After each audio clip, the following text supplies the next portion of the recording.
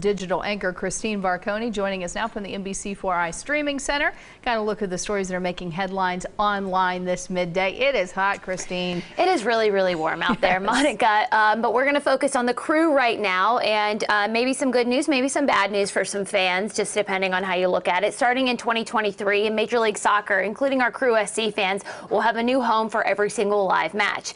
Apple and MLS announced a 10-year partnership on Apple TV streaming service. Fans will be able to watch all of the games without local blackouts or restrictions. And we actually just posted a story just a few minutes ago on what this means for us here in Columbus and for the Crew over on NBC4i.com if you want to take a closer look.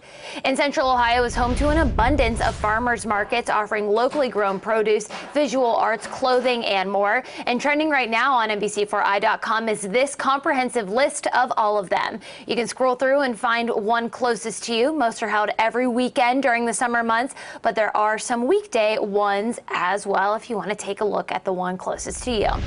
Also over on NBC4i.com, we're starting a 3-week series called Walking Wednesdays, and we are doing it with the help of our friend Stephanie Mansauer from the Today Show. Monica, you'll remember. She's the one we worked with whenever a few weeks back when NBC4, specifically you, Monica, helped them kick off their Walk the Rock 30-day walking plan with Al Roker. But this week, we are talking about all three things pre-walk.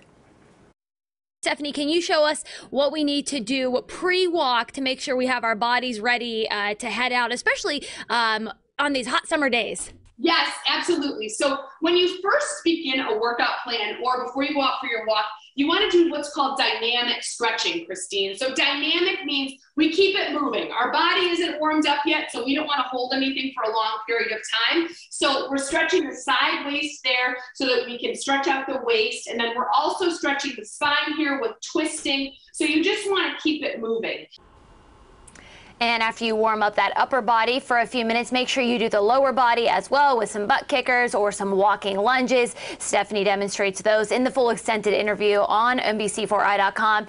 And do make sure you are avoiding outdoor activity today during those peak temperatures. Stick to an early morning or an evening walk over the next few days in those bright, thin, sweat-wicking materials, Monica. Yeah, that is great advice. And gosh, getting out and walking is so wonderful. So hopefully a lot of people will follow along and get involved. Yeah, it'll be fun. I'm looking forward to the next few weeks. Absolutely. All right, Christine, thank you. And for the latest news, weather, and sports 24/7, go to NBC4i.com. You can also stay connected on the go with free NBC4 News app. Download it today.